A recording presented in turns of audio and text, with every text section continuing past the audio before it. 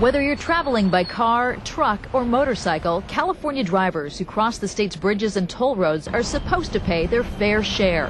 But a surprising number of drivers are cheating the system. A clear coat spray called PhotoBlocker is helping many drivers avoid tolls and costly tickets. It gives a high gloss finish on your license plate, and what that does is it overexposes it to red light cameras. Distributor Sean Wang says the company that makes PhotoBlocker isn't trying to help people skirt the law. Instead, it hopes to give drivers a fighting chance against what he says is faulty photo flash technology. Officials acknowledge many drivers are not purposely trying to cheat the system. They say in many cases, trailer hitches or large license plate frames get in the way of toll cameras, preventing authorities from sending those drivers a ticket. When drivers use PhotoBlocker to obscure their license plates, the Bay Area Toll Authority showed us the blank images that result. When drivers use PhotoBlocker to obscure their license plates, the Bay Area Toll Authority showed us the blank images that result. State lawmakers such as Southern California's Mimi Walters says deliberately trying to evade a toll is illegal, and she says it's time to put the brakes on toll cheats. Right now, the toll roads down in my area are losing roughly $500,000 a month by people evading tolls. Walter says no one knows exactly how much money is lost due to PhotoBlocker, but there's enough concern about it that a move is now underway in the state legislature to ban it. Drivers we talked with said they have mixed feelings about the proposed ban. I think they should, but people are going to find a way to get past it anyway. All of us have to pay.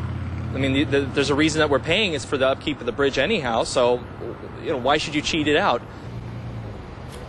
Now, if the proposed ban makes it to the governor's desk and he signs it into law, authorities could face an even bigger challenge. Since PhotoBlocker is invisible to the naked eye, how would authorities enforce a ban on something they're unable to see? Authorities could face an even bigger challenge. Since PhotoBlocker is invisible to the naked eye, how would authorities enforce a ban on something they're unable to see?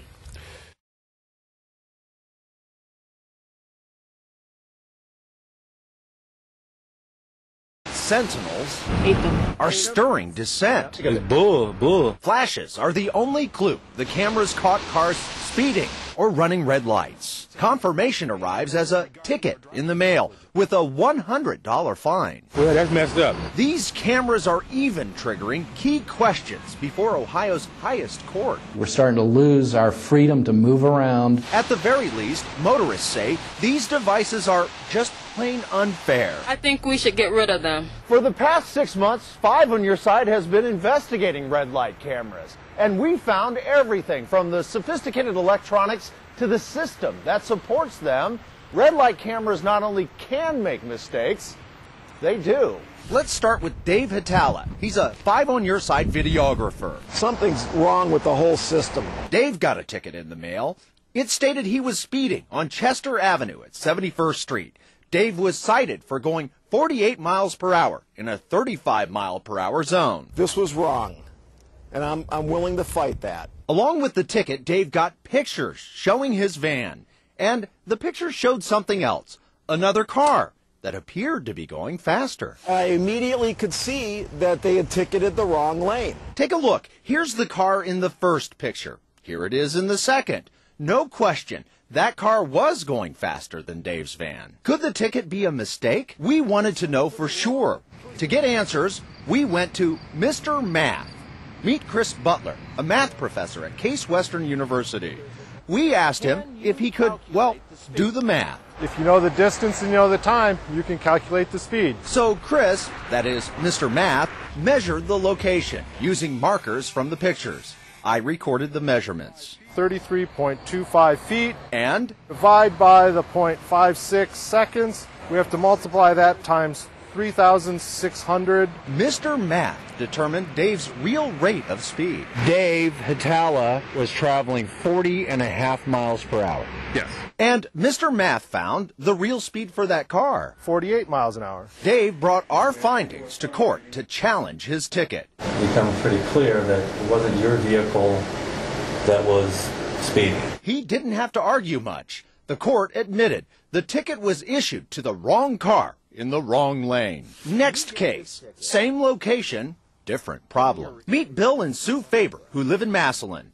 They say they haven't been in Cleveland for 6 months, but the city sent them this ticket. There was no way we could be in Cleveland. You have witnesses to that, ma'am?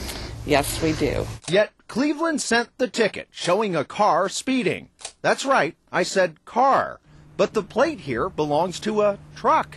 The Faber's truck. We don't own a Dodge Stratus. It appears Cleveland guessed and sent the ticket anyway. I thought we were always innocent till proven guilty. Now I'm guilty till I can prove myself innocent. After we got involved, the city backed off, writing this letter informing the Fabers the city of Cleveland made a mistake. Thank you. Hundreds of you have emailed and called. We listened. And we're just starting to call the red light cameras into question.